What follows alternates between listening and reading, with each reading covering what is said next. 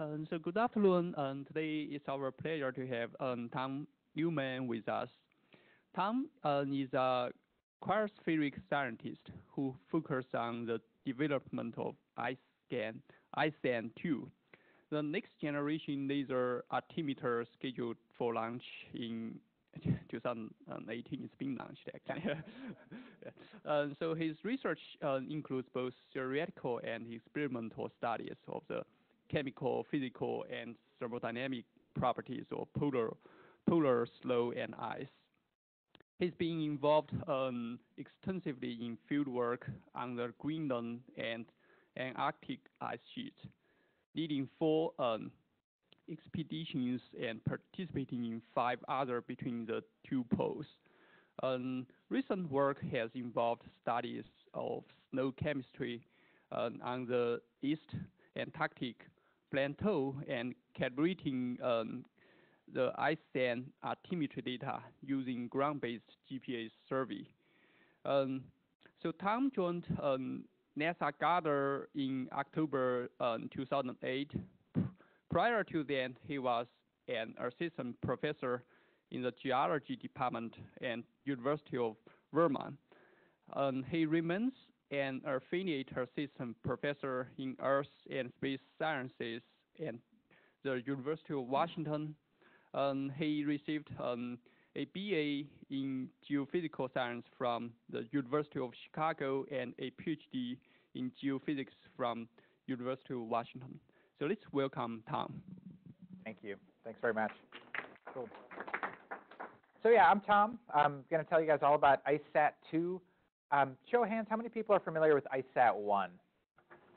A handful of them. So apologies in advance. There's going to be some background you guys are super familiar with, so feel free to check out for a bit. As the name of the mission, ICESat-2, suggests, there was a first mission called ICESat. They didn't have the presence of mind or the optimism to call it ICESat-1, which would have been pretty awesome. So it's just ICESat. ICESat was on orbit from 2003 to 2009. Collecting data over polar regions, as well as forests and oceans, using LiDAR. It was a single beam LiDAR, took about 40 measurements per second. They had some issues with the laser on the first ICESat mission that precluded them from running at full time. So they would kind of measure for about a month in spring, in northern hemisphere spring, and then another month in fall, and aggregate that data. By operating it that way, they were able to get 6-7 years of observations in that campaign mode. ICESat-2 was born out of the last Earth Science Decadal Survey, so 2007. At that point, they had about 3 years or so of ICESat data and said, wow, this data is phenomenal. We should really collect more of this kind of data. And ICESat-2 is the mission that grew out of it. As John mentioned, I came in 2008 to start working ICESat-2. We launched in September of 2018, so it was about 10 years from when I arrived to being on orbit, which to me seemed like a very long time. To management, it seemed like quite a while as well. But I have the pleasure of showing you guys some actual data of here's how it's doing. To get us all on the same page, there's just a couple of background slides about what I mean when I say something like the polar regions or ice sheets or sea ice. So 2 slides about ice sheets. They're formed by snow accumulation. They can be really thick. Places in Antarctica are over 4 kilometers thick. They move really slowly. They deform under gravity, so they move meters per year, sometimes hundreds of meters per year. And mass is lost from ice sheets either by melting at the surface that then runs off in streams or by calving of icebergs. So these are big pieces of ice that sit on land. As ice sheets grow, sea level falls. And vice versa. When you lose mass from ice sheets, sea level goes back up again. There are just 2 of them on the planet right now, one in Greenland, one in Antarctica. Sea ice, of course, is much different. Sea ice is formed by the freezing of ocean water. It primarily forms in the Arctic and Antarctic seas. And it's much thinner, up to 20 meters thick or so at the most. It moves really quickly, kilometers per day. It's subject to wind drift and ocean drift. And it does melt and grow seasonally around both poles. So yeah, 2 fundamentally different things. I started adding slides in like this at the beginning. And I was a little surprised that so even some Earth scientists hadn't really appreciated the difference, that they're kind of fundamentally different ways of different kinds of ice in our environment. So, okay, so now we're all on the same page about sea ice and land ice. One of the things we learned about glaciers and ice sheets from the first ICESat mission was that Greenland was changing more than we thought it would. In this plot, the elevation change measured by ICESat is in the colors around the coast. Red areas are gaining volume, and the purplish areas are losing. In some places, a lot. You see the scale kind of gets clipped there at 10 meters per year. That's such a giant signal, you can't hardly miss it. That's huge. The middle is a lot more subtle. That's pretty close to zero, a little positive, a little negative here and there. But what we realized with that first batch of ICESat data is that most of the action on the ice sheets, or the big action, is around the edges. It's these outlet glaciers where the ice sheet interacts with the ocean in fjords, and you get ocean circulation, changes in ocean temperature, causing big changes in these glaciers. So we knew when we were designing ICESat 2 that these were the parts of the ice sheet we had to do a really good job on, these outlet glacier areas and edges. Down in Antarctica, this one is, if it plays, yes it does, is a cumulative time series of mass loss from Antarctica from the GRACE mission. So that's a different mission, different way of measuring it, but essentially it measures changes in gravity. And GRACE collected about 10 years of data, and what you see in the color is the cumulative mass loss from Antarctica as measured by GRACE. GRACE gets you really good time resolution, but pretty poor, relatively, spatial resolution. About as fine a data it can get you is a couple 100 kilometers square. But what you see, of course, is West Antarctica, this area that you've probably heard about in the news, these big glaciers that have been retreating. This area is losing a lot of mass. The Antarctic Peninsula losing a lot of mass. The larger East Antarctic ice sheet it's a lot more subtle. According to GRACE data, you can't really measure a change. It's very close to zero in the middle. But of course, it's such a big area that even if it's plus or minus a centimeter per year, that adds up to be quite a lot of mass change. So that's another one of the goals for ICESat 2 is to do a better job of measuring the total balance of the Antarctic ice sheet. Is it getting bigger? Is it getting smaller? By how much and where? For sea ice, this is a video of how, let's see if we can, of how the sea ice extent measured by passive microwave changes through time. From, you watch time march past here from the 1980s forward, monthly images or monthly aggregates, and you can see how dynamic the sea ice is in the Arctic. It grows and shrinks each year. The currents in the ocean in general take the first year ice that's formed over here. It's lost over on that coast of Greenland as it heads back south and melts. So we've been able to measure the spatial extent of sea ice and monitor how that changes for quite a while. Imagery, passive microwave, I'll give you a picture of the extent of that sea ice. But what it doesn't tell you is the third dimension. How thick is it? Thicker sea ice is more resistant to break up from storms and from melting. Thinner sea ice is lost much more readily each year. Just a regular storm can break up a lot of thinner first-year sea ice. So with ICESat 2, one of our objectives is to measure the freeboard of sea ice, and that is a means to get to the thickness. And I'll walk through that with a graphic here in just a little bit. Let me try that again. Excellent. So here's the sea ice area in September of each year. It's the sea ice minimum. And so this is a press release that comes out every year in September about how are we doing sea ice minimum-wise.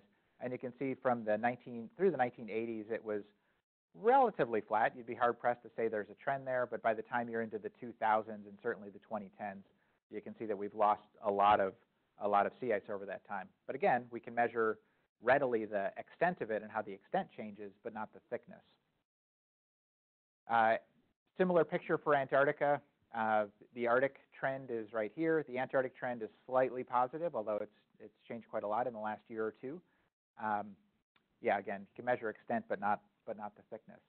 So those kind of observations led to the objectives that you have up here. These are the science objectives for the mission. I'm not going to read through them in detail, but the first two are all about measuring ice sheet change and understanding the mechanisms for that change. The third one is about measuring estimating sea ice thickness. And then we have a fourth objective I haven't really talked about very much, about vegetation canopy. With the first ICESat mission, scientists realized you can estimate tree height, canopy height globally. And of course, that That's something we can do with ICESat-2, although the JEDI mission that some of you may work on is designed to do that. So it's like their goal is to measure vegetation canopy height, and that instrument and measurement strategy is designed for that. For us, it's kind of an add-on, if you will. Cool, so ICESat-2, measure height changes. We have a really high resolution spatially. With a LiDAR, you have a footprint on the ground, and you can imagine, you can think of it as just like a beam going across the surface of the Earth. So you get a lot of great data along that beam, but you don't know much side to side with that. We have a low resolution temporally. Our orbit repeats every 91 days, so if you have a favorite glacier out there, you'll get a look at it in October, for example, and then 91 days later, you'll repeat that same track again, and you can see if it's growing or shrinking. So relatively low resolution temporally, but really good resolution spatially, especially along track. And I'll have some stats on that. How a LiDAR in space gets you elevation is shown schematically up here. We have a LiDAR on ICESat-2. It's called Atlas. It's the only instrument on ICESat-2. And what it does is sends out pulses of laser light and times really accurately how long the light takes to go from the spacecraft down to the ground and then back again. And that's the range measurement. If you know the speed of light, you can figure out that distance. The other two pieces you need are the pointing angle. It matters whether I've measured the range to that part of the wall or to that part of the wall, because you get much different answers, so you need to know your pointing angle. And then the third piece, of course, is GPS. Where am I in the orbit? Am I over Greenland, or am I over Finland, or some other place? So we use GPS data to figure out where we are in space. You combine those three things, the range measurement, the pointing angle, and GPS, and you can measure the elevation of the surface of the Earth. Of course, there's a lot more to it. There's a reason it took us 10 years to put it together. But in a one slide, that's how it works. That's what you need to know. So unlike ICESat, the first ICESat mission, ICESat-2 is quite a bit different.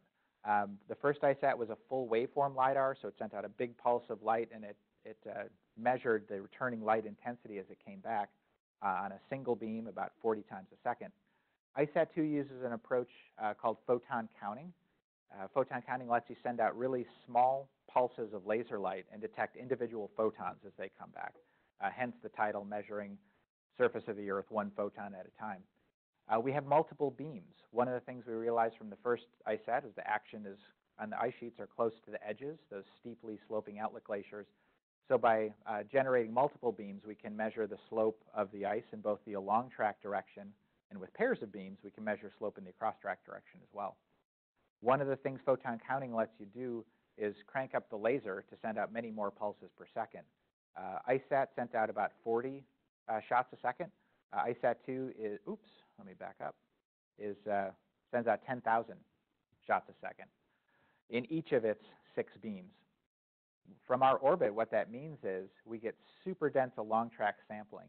Between shot n and shot n+1, the observatory moves forward by about 70 centimeters. So we're oversampled in the along track direction, and you'll see what that looks like in the data. That's all I'm going to say about that one. So yeah, if you could take a picture of what the beam pattern on the ground looked like, it would look like something in the upper right here. We have 6 beams. 3 of them are so-called strong beams. 3 of them are so-called weak beams. The energy difference between those is about 4 to 1. And they're arranged in a rectangle pattern on the ground. By slightly yawing or clocking the spacecraft as it cruises forward along the direction of travel, it describes 3 pairs of beams on the ground. You have a strong beam and a weak beam paired together. Within a pair, the beams are spaced by about 90 meters, and that lets you measure that across-track slope. And the pairs of beams are spaced by about 3 kilometers. So you have a central pair that's close to nadir, and then you have pairs to the left or right that are about 3 kilometers farther away. Our footprint size on the ground is about 17 meters. It's actually less than that. It's closer to about 15. But each shot is only separated by 70 centimeters along track. So again, shot n and n+1 overlap by quite a lot, because that spot is 15 meters in diameter and only moves forward by 70 centimeters each time. The other thing I'll point out is we use green laser light. Lots of LiDARs use infrared, like JEDI or ICESat-2, in order to maximize the whole trade of solar power and electrical power to optical power to photons back. We ended up in the green part of the spectrum, 532 nanometers. So far, no one has seen the beam, at least not that I've heard about, which I wondered about if we were going to get a whole bunch of email about NASA making mysterious lights in the night sky. But so far it's been quiet, so that's good. Theoretically, you could see it if you had a camera looking up at exactly the right time at exactly that wavelength, but no one has yet imaged the beam. I think that's all I'm going to say about that one. So a couple of details if you're into the technology side of things. I have one slide on specs for the transmitter. The next slide is specs on the receiver. 532 nanometers plus some decimal points. Footprint diameter we already talked about. The strong beam and the weak beam energy is right here. The ratio of the energies between them is about 4 to 1. I'm happy to go and walk through any of these in more detail if folks are interested. A similar one-slider on the receiver. Our telescope is 80 centimeters. We had 2 telescopes, and the spare was used by JEDI, so that's up in space now as well, which is cool. The receiver field of view on the ground is just about 40 meters, so we have a 17-meter spot we're trying to capture in a 40-meter field of view of the telescope. And there's an individual field of view for each one of the 6 beams. Photons per shot, we send out trillions of photons, of course, with each one of these really small laser pulses. And for best conditions, super reflective surface like the middle of the Antarctic ice sheet, clear atmosphere, so there's very little scattering or absorption, we get about 10 photons back for the strong beam. So that's a really bad return on investment photon-wise, but photons are cheap as it turns out, and this is a sort of sweet spot for us for strong beam and for weak beam in terms of the number of photons coming in, and how accurately we can measure each of them. Okay, so orbit coverage. We go from, our orbit takes us from 88 degrees north to 88 degrees south. It's not a sun-synchronous orbit. Most of the ice, of course, is in the polar area, so we wanted to sample as much of that as possible. But of course, from the vantage point of space, ICESat 2 is collecting data all the way around the orbit. So we're getting data over oceans, over vegetated areas, as I'd mentioned, as well as clouds. With by using optical wavelengths like green, if it's a cloudy day here in Maryland when ICESat 2 passes overhead, what we'll end up measuring is the elevation at the top of the cloud. We might get some return from within the cloud. We have data products specific to cloud layers and cloud height and that sort of thing. When we were doing our simulations, we estimated about 50% loss just due to clouds. I think that's all I was going to say about that. I'll maybe reiterate it that although we're designed to measure changes in sea ice and in ice sheets, and we have specific data products for that, we also have products for land elevation and canopy height, for ocean elevation, clouds, and inland water. One of our hydrologists on the team has a data product specific to inland water body elevation, which is cool. Okay, so there's a little video about launch day. I'll just sort of let that play. It was put together by our industry partners. So our instrument, Atlas, was designed and built at Goddard, right up the road. The spacecraft bus was developed by what used to be Orbital and then Orbital ATK, and now it's Northrop Grumman, in Gilbert, Arizona, same group that did Landsat 8 and a handful of other NASA Earth Science missions. We launched on a Delta II rocket by ULA. The Delta II had been around for a very long time. This was the I'm going to get the number wrong. I think it was the 158th launch of the Delta II, and it was actually the last one. Delta IIs had launched lots of prior missions, including the first ICESat. We launched in September 15th, 2018, which incidentally was also my birthday. So thank you all for chipping in to buying me a rocket launch on my birthday. Let's do it again next year. It was early morning. It was a 6 a.m. launch. And it had been super cloudy the previous days, so we weren't at all sure that we'd actually see anything. But on this particular day, we all had a pretty good view of it, as you'll see. There's inspirational music that goes along with it if you watch it on YouTube.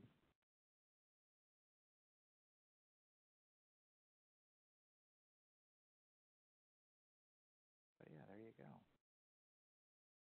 You know, it was sort of funny. I had talked to other folks who had worked on Landsat 8 or JPSS about, so what does it feel like when you've worked on one of these things for 10 years and then you see it sitting on top of a rocket and there's all sorts of noise and fire? And they're like, it's kind of terrifying, but it'll be okay. Yeah, and it absolutely was. Yeah, it went into a cloud deck pretty early on, and then it came out the other side. We had cameras on. So what you cameras on the, I guess it was on the second stage, watching the observatory as it released from the rocket, which was cool. That was over Africa, and we had near real-time telemetry of that separation, which was picture perfect. Totally cool. All right, so data. What does this data look like? We launched September 15th. We turned Atlas on over the period of the next couple of weeks in the spacecraft and turned the laser on October 1st. On October 3rd, we had our first look at what the data looks like. And I have a whole bunch of plots like this. I'm going to walk you through what this is showing here. Each one of these dots is a photon detected by Atlas, and for which the data, the arrival time and the transmit time of the laser pulse, is all telemetered to the ground. And in ground processing, we turn each of those arrivals, along with the pointing angle and the GPS, into a latitude, a longitude, and an elevation of that photon. And so in these plots, you have elevation along the y-axis and either time or distance along track along the x-axis. So the sun puts out green photons as well, and some of them are at exactly our wavelength, so Atlas detects those. And that's this speckle you see both above and below, top and bottom of the plot. The photons reflected off the surface form this thick blue line across the middle of the plot. Your eye can't miss it. That's composed of thousands and thousands of photons. The distance shown here is many kilometers, 10 kilometers, so there are tens or hundreds of thousands of photons in that blue line. You get fooled a little bit when you look at a plot like this because it looks like, wow, there's so much noise and above and below, and that's terrible. But when you actually get in and do some math on this, it's like you can't miss this return. Yeah, so anyway, so bunches of plots like this. This was our first plot over the middle of Antarctica, and super exciting, of course, for all of us who had worked on it to say, yay, you know, it actually works. You can detect photons from space and turn it into an elevation plot.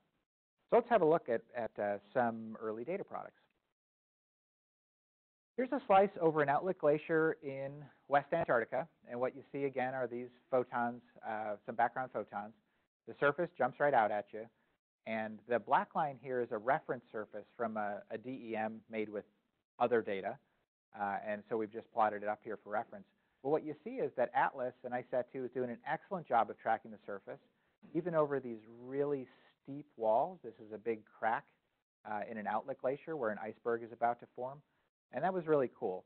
The distance along track, if I can read the scale here, this from here to here is about 400 meters. So this crack is about 100 meters wide. So that's a pretty steep slope through here. This is 50 meters above sea level, and this is basically sea level. So that thing isn't vertical, but it's pretty close to vertical. And we're collecting data all the way down one side and part of the way back up the other. So this was just fantastic for us to see that we were able to image that. Not to image, but to measure the elevation on each of these bumps and wiggles in the surface. What that lets you do is stuff like is shown here. It's a plot by Catherine Walker at Goddard. ICESat collected data along this rift in October 2008. Just about 10 years later, ICESat-2 came by and measured the same rift. The ICESat data is shown here in the pink. ICESat-2 comes along 10 years later. Again, you see the background, but the surface return just jumps right out at you. So by combining these two data sets, you can do stuff like measure not only how the surface elevation has changed, but also how these cracks have grown through time. And you can see how much more data you get from ICESat-2 in that with the first ICESat, we have, 1, 2, 3, 4, 5, 6, 7, 8, 9, 10, maybe 10 shots that make up the elevation profile across that. And with ICESat-2, it's nearly continuous, even though those are really steep slopes. That's totally cool. That'll be really neat to see what scientists do with all of that data. Another thing that we're able to do is measure melt ponds. So most of the mass loss in Antarctica is from iceberg calving, but there is some meltwater along the edges. And so one of the things we noticed in the data early on was that, okay, here's these plots of elevation along track. You get a flat return off the surface of the pond, surface of a melt pond, which is pretty flat, but some of the light is getting down through the melt pond and reflecting off of the water-ice interface. So we're actually doing bathymetry on meltwater ponds. Here's a much more complicated picture right down here where this pond is many kilometers long, and you see all of the topography there. This would be one way you could get at meltwater volume production, because we'll actually have data on it, which is totally cool. And of course, our big objective is to measure the elevation and elevation changes of the ice sheet. Here's an aggregation of the first 3 weeks of data over Antarctica. The shape of it kind of looks like what you would think, which is good. East Antarctica is much higher than West Antarctica. But by comparing this data with data from ICESat collected 10 years ago, we'll get a picture of how the ice sheet has been changing through time. And then as we accumulate more and more data from ICESat-2, we'll get much finer time resolution. Again, we'll revisit each one of those tracks every 91 days. So 4 times a year, you'll get data along each of 1,387 ground tracks, with the caveat that if it was cloudy that day, you're going to have to wait another 91 days to get a particular glacier. But by aggregating all of this data, we get a great map of how the elevation in Antarctica or Greenland is changing with time. For sea ice, the objectives are a little bit different. We're not just measuring elevation of the sea ice, but we're interested in freeboard as a means to get at the thickness. So I'm going to pause on this one if I can. So cool. So sea ice is floating in ocean water. Great. Some fraction of the sea ice sticks up out of the ocean just due to the density differences between ice and water, just like an ice cube in a glass of water. And the height of the sea ice sticking up out of the ocean is called the freeboard. So in this picture,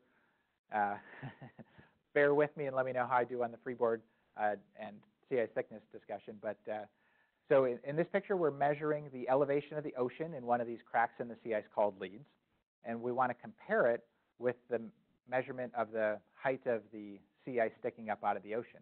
The difference in those two heights is the freeboard. And by knowing the density differences and making some assumptions about snow loading and that sort of thing, you can come up with an estimate of what the total thickness of that sea ice is. There's a lot more that gets bundled into it, right? But in a nutshell, that's how you do it. So for ICESat-2 data, we want to measure all of these elevations along the green line, but then compare ocean elevations with sea ice elevations. So we need to separate those into those 2 buckets and then compare them. If I let the animation play a little more, you'll remember how dynamic sea ice is, that it moves with winds and with current. So you never know ahead of time where these leads in the sea ice are going to be. So your algorithm needs to chew through all that photon data, decide if you're looking at a lead or at sea ice, and separate those elevations appropriately. Does that kind of make sense? Yeah. Cool. So yeah, this adds that 3rd dimension to sea ice that we weren't able to get at before. You could see what the extent was, but now with this kind of data, you can get at thickness estimates through the freeboard. And there you go, and it's cruising around the world. Yay. Oops, try again. So what does that data actually look like? In this plot, you see the red bar for reference. That's 70 kilometers on a long track distance, and the height over here now is in meters because this is sea ice floating on the ocean. And one thing your eye might pick up right away is these flat areas. Those are really big sea ice leads, right? The scale here is 70 kilometers, so these things are 10 kilometers across. But it's nice for an illustration standpoint. Sea ice is really bumpy and has ridges and drifts and dunes and all sorts of things.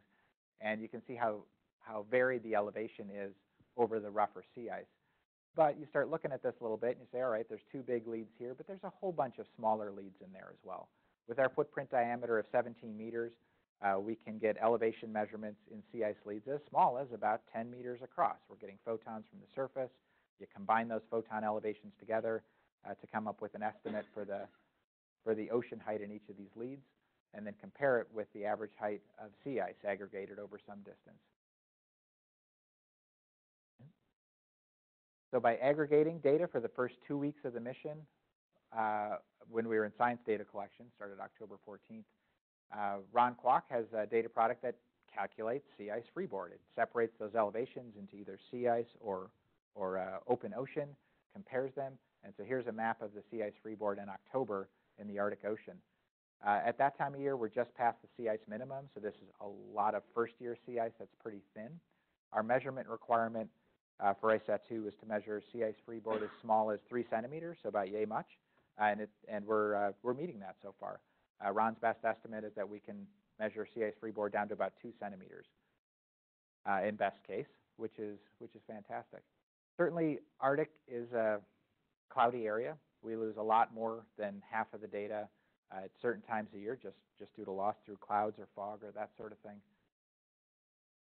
But when it's clear skies, we get really, really good data on sea ice thickness or sea ice freeboard. This was the first image of ICESat-2 from the ground. So this isn't imaging the laser, but I don't know if people, I can barely see it here. Can folks see this thin line through here in the blow up here? Jeremy Harbeck was down on Operation Ice Bridge in Punta Arenas, Chile in October, took out his camera in the middle of the night, took a 20-second exposure, and caught ICESat-2 passing overhead as the sun hit its solar arrays and caused a reflection, which is cool. First sighting of ICESat-2. So some other cool data. So we covered the ice sheets and the sea ice, great. But of course we collect data globally. So here's some data off the coast of Canada. 4.2 kilometers along track in that direction. Here's elevation. These ticks are about 2 meters apart. That's like, hey, great, we're getting photons off the ocean surface. When you zoom in on it a little bit, it turns out we're able to actually resolve wave structure under good conditions. So this is about 700 meters along track, and these wave amplitudes are about 4 or 5 meters. So that'd be a nice, gentle ocean swell in the Arctic, if you were out in the Arctic or in the North Atlantic in October. So yeah, this is data from the strong beams, which is really cool. Vegetation. Here's some vegetation data. This is a dark picture, but it's a snap from Landsat 8 with our 2 lines of data going across the scene. So what you see here is that it was a sunlit day, a sunlit pass, so there's a lot of background. But you see a bright line at the bottom. That's the ground return. And this blurrier return are returns off of the canopy, off of trees, branches, whatever. And the goal of that algorithm is to measure tree height by comparing the top of the canopy with the ground return underneath it. By zooming in a little more in this lower panel, this is now, these are in seconds, so that's about a second. So that's kind of 7 kilometers or so in this direction. Tree heights are about 20 meters through here. You can see what's a cut in the trees for either a road or power lines. And this was a pass in Russia, also from October. But that's really cool. We didn't have a measurement requirement for canopy height because it's not our primary science we're after. But this should be useful for people studying vegetation canopy height from space. By combining this data with JEDI data, which is optimized to measure canopy height, we should get a really good data set of canopy heights globally. All right, so another one of these plots going down a forested hillside in Mexico. Cool, you can see the trees through here, out onto the lagoon where we're getting a nice bright return off the top of the water, but we're also getting a return through the ocean water in the lagoon. And we're seeing some shallow water bathymetry through here, across a reef, and then down to the ocean where we see some of those familiar ocean waves that we've seen before, which is really cool. The lower panel is another pass near there, but in this one, the unique part is this mangrove forest over here. When we have super still, flat water, and we're sending that pulse of laser light down and coming back, it acts like a mirror. It's a specular return. And so we're not only able to measure the heights of these trees, but also we know that the water is still and flat due to this multiple return we see down here. That's an effect of the Atlas detectors being saturated by so much light coming back to it. So it would be a way to map the extent of mangrove forests wherever we have data, so their spatial extent as well as their height, which is cool. Yeah, and here's another one off the coast of Australia, coming down from left to right off the land, trees at the coast. And in this case, we're getting a whole lot of amazing bathymetry. This is about 9 meters of water. It looks like we're getting some returns down here to about 26 meters, which is great. Some of the folks on the science team are super excited about it, working on developing a bathymetry data product. Nearshore bathymetry is one of the hard things to measure. You can't get ships in there very easily. But by using ICESat-2 data, it looks like we should be able to measure bathymetry through about 10 meters of water. We figured pre-launch that we would be able to measure through some water. I was guessing a couple of meters or so in pretty still conditions. I never would have guessed it would have been order of 10 meters. But it is cool because here's the ocean surface. It's flat in the shallow water, which is what you'd expect. As you get to deeper water, you see some of that wave structure start to show up as well. And this is some of the deepest water we've seen. It's across Bikini Atoll, which of course is super clear water because I think we killed everything there in about 1964. But anyway, very clear water. We can image through almost 100 feet or 30 meters of water, which is phenomenal. Okay, so our goal in the polar regions, you point at the same track every 91 days when you come by. In the mid-latitudes, we have a different strategy. Their goal is to measure canopy height globally, so we don't want to point at the same track over and over again. We're not trying to measure how fast the trees grow. So every 91 days when we come past a particular track, we're doing a series of off-pointing to make as dense a grid as we can.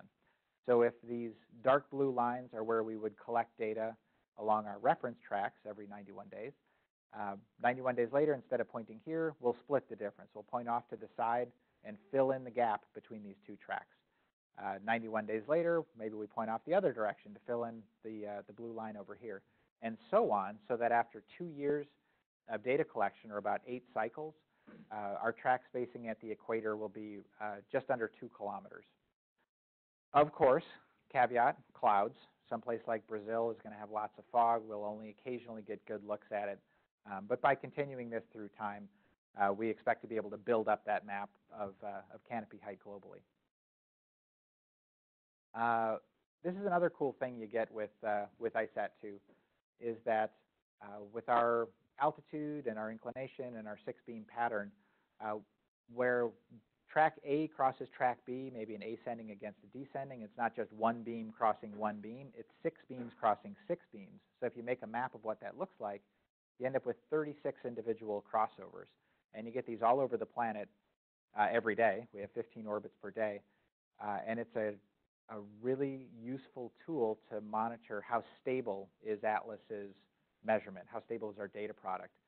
If the crossover of track A and track B is some number of hours apart, you don't expect the surface of the Earth to change measurably. So by comparing those, you can see how stable are we through time. So this is a super useful tool for us to monitor how Atlas is doing. So now I'll transition into our data product suite. What we've been looking at so far is what we call ATLO3. That's our geolocated photon cloud. You get a latitude, you get a longitude, you get a height for every photon, among other parameters. Higher level products then aggregate those photons. Say, for example, the sea ice product, you're taking all those photons, deciding which are from the ocean, which are from sea ice, putting them into separate buckets so that you can get to a sea ice freeboard product. Similarly, for land ice, he's aggregating data over about 40 meters and turning it into a single elevation measurement posted at 40 meters along track. So we have a whole host of level, I guess, well, depending how you slice it, I'll call it a higher level data product for these different surface types. The lower level products are all developed and implemented by people at Goddard. I, for example, am the lead of the ATLO3 geolocated photon cloud product. And then for the higher level products, folks on the science team are leading those who are discipline specific. Ben Smith at University of Washington is leading the ice sheet product, for example, or Jamie Morrison is leading the ocean product.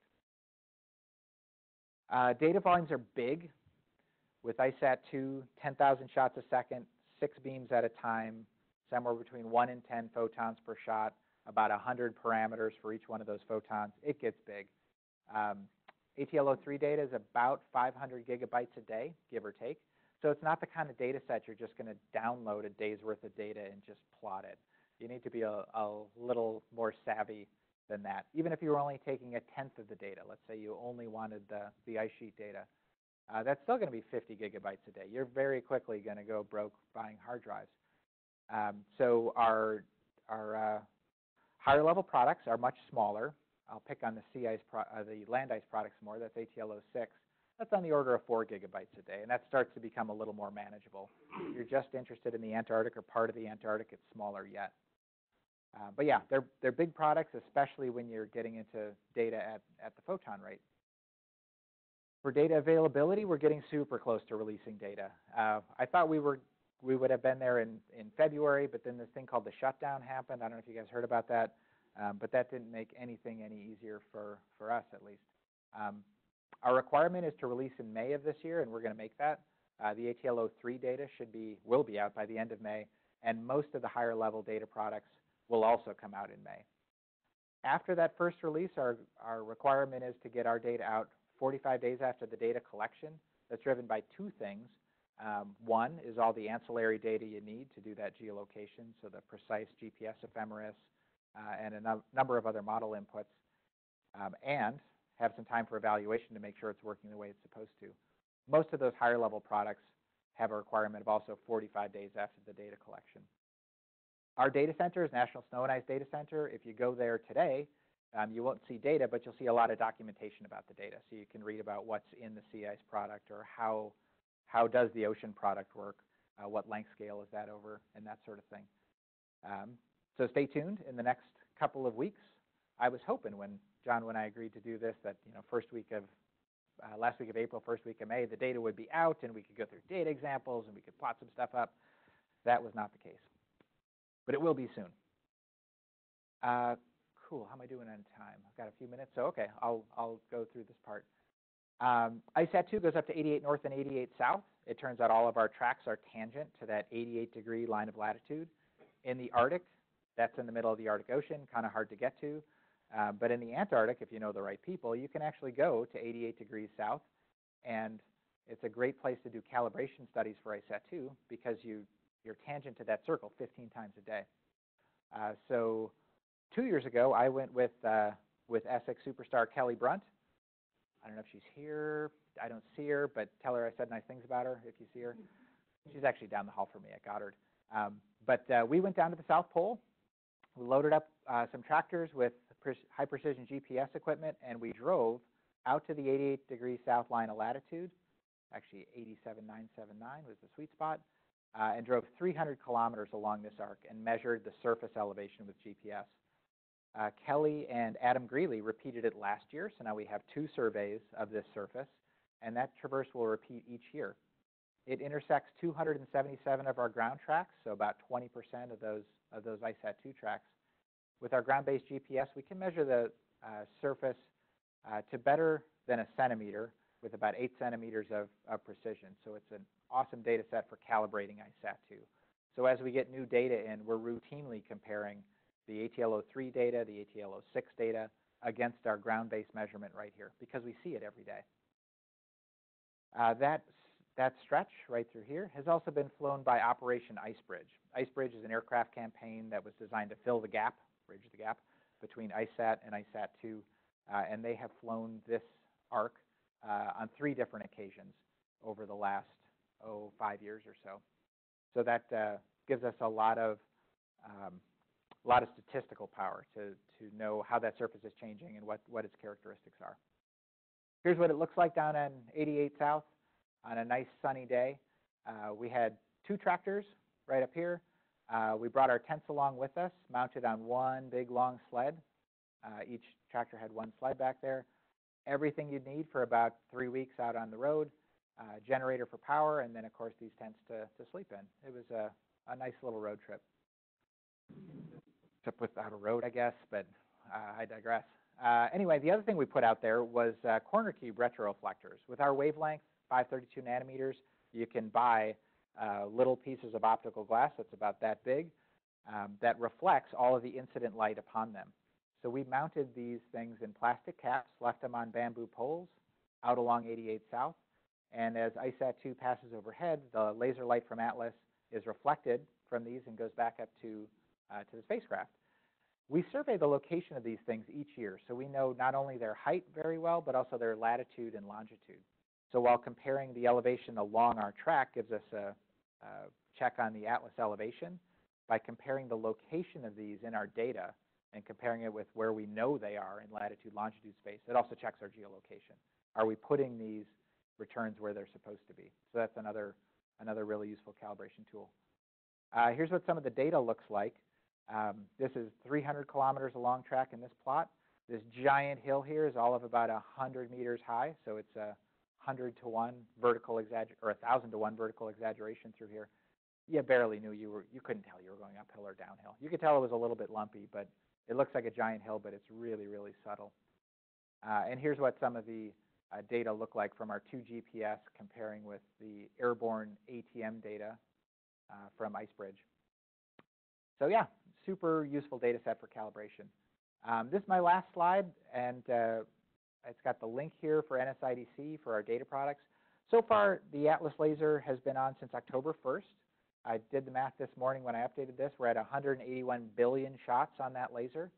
It's designed to last 3 years, but so far, knock on wood, the entire instrument has been really stable, really healthy, and we're really, at least I'm really looking forward to getting data out there. I get lots of email from folks saying, hey, when's it coming out, and can I just get a little taste of what this looks like for my area, this area? Like, just wait, it'll be there soon. Just a few weeks away. The first version of the data won't be our last or best version. No doubt we'll reprocess, we'll get better, but this first version of the data, the geolocation on the photons is good to about 10 meters horizontally. Some places a little more, some places a little less. And the vertical precision is good to about 10 centimeters.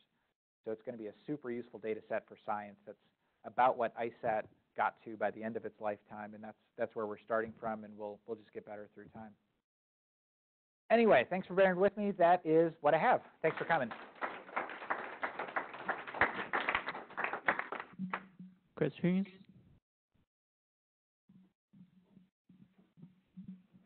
Yeah, it's a very nice talk. So my question is, you show the case almost is a clear sky. We know the laser, is attenuated by the clouds. Yep. I just wondering how often the signal cannot reach the ground. Yeah. Your data side. So when we're doing simulations, we estimated about 50% of the time we would lose the data entirely. As it turns out, we can see through an optical depth of atmosphere of about 1.5 and still see the surface. One of the open questions with our data will be, how good is our data when we're ranging through clouds? Because you get multiple scattering, you get attenuation. So far, I don't have a good number for you, but I have no doubt that people in the science community are going to take just the cloudy data, compare it with just the clear sky data, and see how much bias we're getting or how much signal loss we're getting. But yeah, that's work TBD. Another question is another question, the general comments. Yeah, can you comment about that? NASA has several, the LiDAR missions. Yep. Calypso, also the ICESat 1, ICESat 2. Yep. Also, ESA have a wind LiDAR. So from your point of view, what's the disadvantage and the challenge for the LiDAR mission? Yeah, you just show, is advantages. Yeah, just wonder, heard you have any, the challenges, for this kind of active, sensors. Yeah. Put on the space. So our two big challenges that took a long time, maybe three of them. One is the alignment. Our spot size is 17 meters on the ground. Our field of view is 45 meters. And you have to keep all 6 beams aligned at the same time. For comparison, which one should we use? Let's use LRO at the moon. They had 5 spots, and they ended up with some thermal distortion that caused one of their spots to drift in and out of the field of view. So making a system like Atlas that allows you to keep all the spots aligned all the way around in orbit through all kinds of thermal distortion as the thing shrinks and whatever, that was a challenge. We actually have active beam steering on here to keep those things aligned. We're updating the position of the beams about 10 times a second. But it's really tight tolerance on the alignment. The second one is timing. We're timing each individual photon to about, in height space, about 23 centimeters for each photon. And that's random, so as you combine lots of photons together, you can beat down that uncertainty. But keeping the clock super stable and the times aligned across each of the spots, so you can compare data from spot 1 with spot 2 in some sensible way. That was also a challenge. And then the third one was lasers. ICESat 1 did have lots of problems with its laser that limited its lifetime. So ICESat 2, we spent lots of time on design and review of these lasers. The company that built them is Fibertech out in Virginia. They were the same company that built the lasers on Calypso. Those lasers, do you know when Calypso launched? Is it 8 years ago now? Something like that, 9 years? Those lasers are still clicking along for Calypso. So Fibertech knows how to do this. Knock on wood, we'll get 8 or 9 years out of each of these lasers. We have one primary one on board and then one redundant that we can switch to if the first laser has a problem. But yeah, that was another place we spent a lot of time, for sure. And you're right, Goddard has done several of these. The atmospheric LiDARs like Calypso, they don't have the same measurement precision we do. Their data is binned into, 30-meter bins, and we're trying to do, better than 30 centimeters. So it's, 2 orders of magnitude finer timing, and then the multiple beam thing is tough as well. Yeah. Okay, so when do we expect you to deliver the ocean product? Yeah, the ocean product is going to be great. That should come out just about the same time as ATL03, so it should be in May or early June. We didn't know ahead of time how good the surface reconstruction was going to be. So for ocean in particular, I'm confident that the product that comes out won't be the last best final product. People will figure out how to fit harmonics to the data and that sort of thing. What he's doing now, Jamie Morrison, is computing ocean elevation in, I forget how many shots he's aggregating. It's sort of order 10 kilometers or so. So it's a pretty, for ICESat, pretty coarse data product. Over the ocean, it's not super reflective in green, in the green part of the spectrum, so you get about 1 photon per shot. So he's aggregating many thousands of shots together to get good signal to noise on the ocean surface. But that's ATL 12, and that'll be out through ICESat EC in May or early June. Thank you, Tom. I think a very nice presentation. I'm very well educated. Yeah. So the one question that about the inland water data products sounds very exciting. Will that be for lakes, reservoirs, or it can detect the stage or elevation change of along the rivers or something like that? Yeah. You have some Yeah, so we cross rivers at whatever angle we cross them at. They're usually oblique. Occasionally we get a track that goes right down a river just, by luck. ATL 13 is the inland water data product. The first version of it will have, I think he's limiting it to water bodies of 10 kilometers by 10 kilometers and larger. But ultimately, his database has 1.6 million water bodies that are at least 1 kilometer by 1 kilometer. So these small ones are a little harder. It's going to be it'll be interesting to see how the user community deals with that data set once it's at its full size, because there's so many little lakes. I mean, I was pulling my hair out. I'm like, Mike, what are you doing? These are tiny. Yeah. You can't do that. Just give me the Great Lakes, give me the big ones, Lake Baikal. But he's like, no, those are easy. We got to do these hard ones. So yeah, there are 1.6 million different lakes. One of the things the flood community was interested in is river stage. So he has masks for rivers in there as well. Of course, with our data latency, it'll be more useful retrospectively, because it'll come out a month after the flood happened, and that's not so useful for a flood warning. But for flood modeling, it's going to be super useful. Thank you very much. The other thing I should say is if you go to our project website, isat2.gsfc.nasa.gov, or just search for ICESat2, you can find our ground tracks. You can download those and plot them in your area of interest. If you study, a river somewhere, you can see where the tracks cross it. It's over there on the website you provide there? Yeah, it'll link to it from there or just from our project website. So it's available now? Or Yeah, it will be it's available right now. Yep, KMZ files. Thank you. Sure. okay, so with that, let's ramp up, and thanks, speaker, again. Thanks again.